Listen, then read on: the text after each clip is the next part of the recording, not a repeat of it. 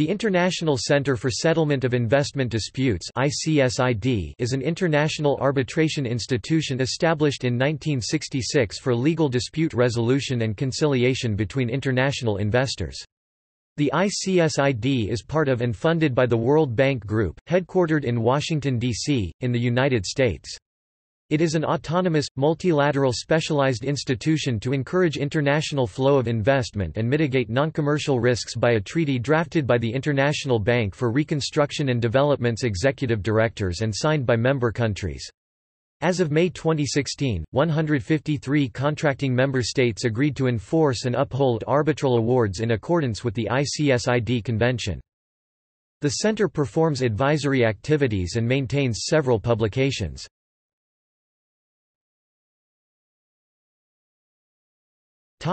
History. In the 1950s and 1960s, the Organization for European Economic Cooperation, now the Organization for Economic Cooperation and Development, had made several attempts to create a framework to protect international investments, but its efforts revealed conflicting views on how to provide compensation for the expropriation of foreign direct investment.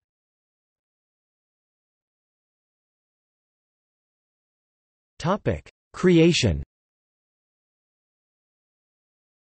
In 1961, then General Counsel of the International Bank for Reconstruction and Development (IBRD), Aaron Broches developed the idea for a multilateral agreement on a process for resolving individual investment disputes on a case-by-case basis as opposed to imposing outcomes based on standards.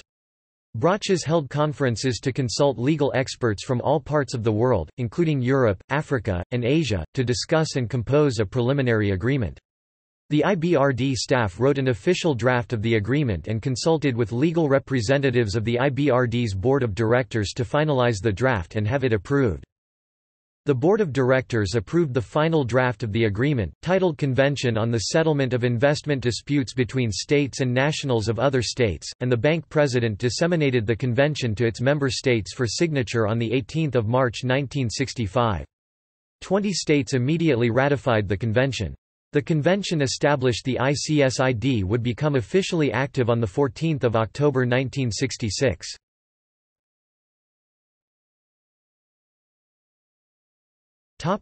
Disputes settled. The Indonesian government was sued in June 2012 by a London-based mining company Churchill Mining after the local government revoked the concession rights held by a local company in which the firm had invested. The government is countering the Churchill case, claiming that Churchill did not have the correct type of mining licenses. In October 2012, an ICSID tribunal awarded a judgment of $1.8 billion for Occidental Petroleum against the government of Ecuador. Additionally, Ecuador had to pay $589 million in backdated compound interest and half of the costs of the tribunal, making its total penalty around $2.4 billion. The South American country annulled a contract with the oil firm on the grounds that it violated a clause that the company would not sell its rights to another firm without permission. The tribunal agreed the violation took place but judged that the annulment was not fair and equitable treatment to the company. Irish oil firm Tullow Oil took the Ugandan government to court in November 2012 after value-added tax (VAT) was placed on goods and services the firm purchased for its operations in the country. The Ugandan government responded that the company had no right to claim tax on such goods prior to commencement of drilling. Tobacco major Philip Morris sued Uruguay for alleged breaches to the Uruguay-Swiss BIT for requiring cigarette packs to display graphic health warnings and sued Australia under the Australia-Hong Kong BITs for requiring plain packaging for its cigarettes. The company claimed that the packaging requirements in both countries violate its investment. In the context of nuclear power phase out in Germany, Swedish energy company Vattenfall sought compensation from the German government for the premature shutdown of nuclear plants.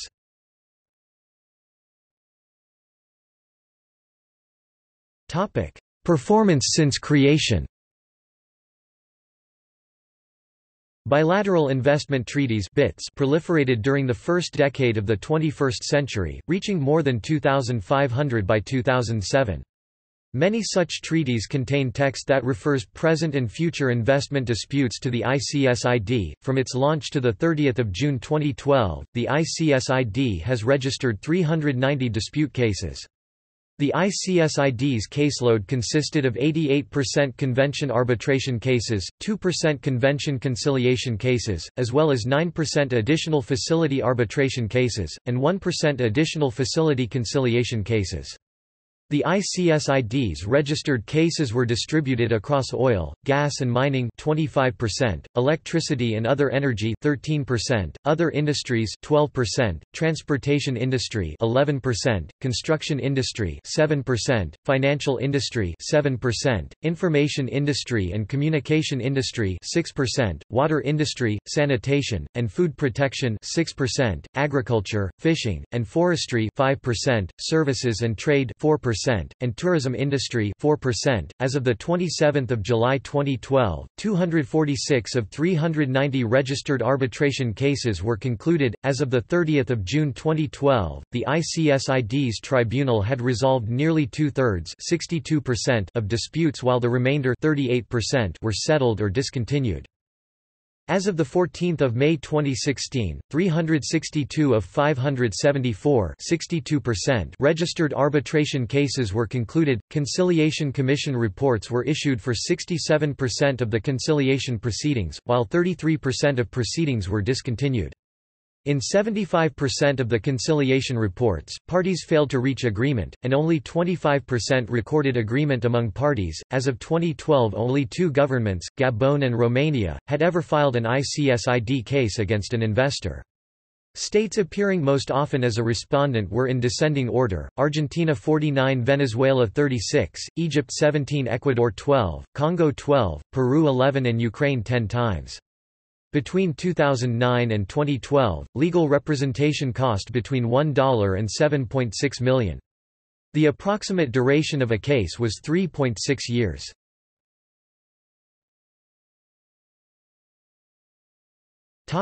Governance.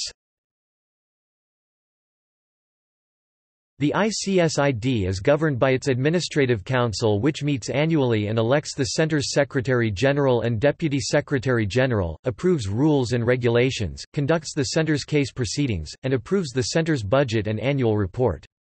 The Council consists of one representative from each of the Center's contracting member states and is chaired by the President of the World Bank Group, although the President may not vote. The ICSID's normal operations are carried out by its Secretariat, which comprises 40 employees and is led by the Secretary-General of the ICSID. The Secretariat provides support to the Administrative Council in conducting the Center's proceedings. It also manages the Center's panel of conciliators and panel of arbitrators. Each contracting member state may appoint 4 persons to each panel. In addition to serving as the Center's principal, the Secretary-General is responsible for legally representing the ICSID and serving as the registrar of its proceedings. As of 2012, Meg Kinnear serves as the Center's Secretary-General.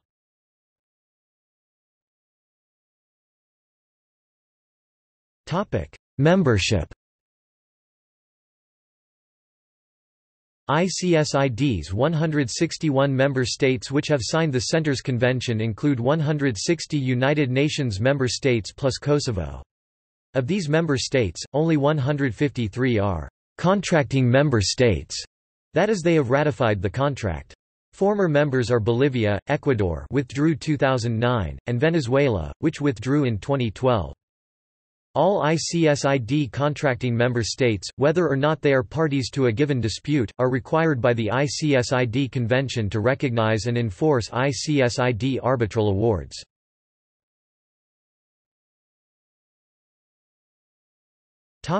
Non-contracting signatories.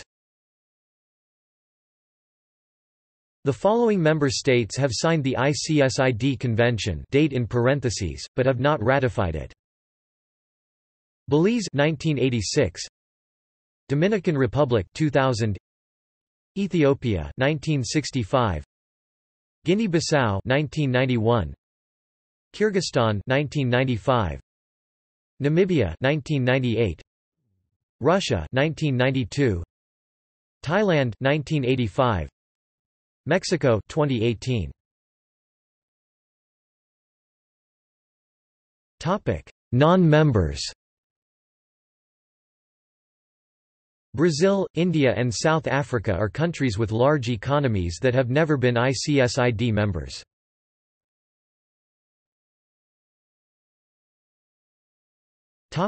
Activities.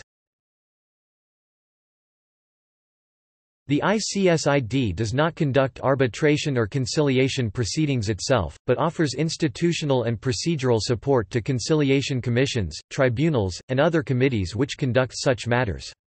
The Center has two sets of rules that determine how cases will be initiated and conducted, either under the ICSID's Convention, Regulations and Rules or the ICSID's Additional Facility Rules.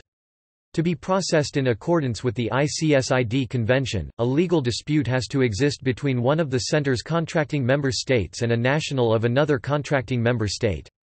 It must also be of a legal nature and relate directly to an investment. A case can be processed under the ICSID Additional Facility Rules if one of the parties to the dispute is either not a contracting member state or a national of a contracting member state. However, most cases are arbitrated under the ICSID Convention. Recourse to ICSID conciliation and arbitration is entirely voluntary. However, once the parties have consented to arbitration under the ICSID Convention, neither party can unilaterally withdraw its consent. The ICSID Secretariat may also administer dispute resolution proceedings under other treaties and regularly assists tribunals or disputing parties in arbitrations among investors and states under the United Nations Commission on International Trade Law (UNCITRAL's) arbitration regulations. The Center provides administrative and technical support for a number of international dispute resolution proceedings through alternative facilities such as the Permanent Court of Arbitration in The Hague, Netherlands, the London Court of International Arbitration, and the International Chamber of Commerce in Paris, France. The ICSID also conducts advisory activities and research and publishes investment laws of the world and of investment treaties. Since April 1986, the Center has published a semi-annual law journal entitled ICSID Review, Foreign Investment Law Journal. Although the ICSID's proceedings generally take place in Washington, D.C., parties may agree that proceedings be held at one of a number of possible alternative locations, including the Permanent Court of Arbitration, the Regional Arbitration Centers of the Asian African Legal Consultative Committee in Cairo, in Kuala Lumpur, or in Lagos, the Australian Centre for International Commercial Arbitration in Melbourne, the Australian Commercial Disputes Centre in Sydney, the Singapore International Arbitration Centre, the Gulf Cooperation Council Commercial Arbitration Centre in Bahrain, the German Institution of Arbitration, the Maxwell Chambers in Singapore, the Hong Kong International Arbitration Centre, and the Centre for Arbitration and Conciliation at the Chamber of Commerce of Bogotá.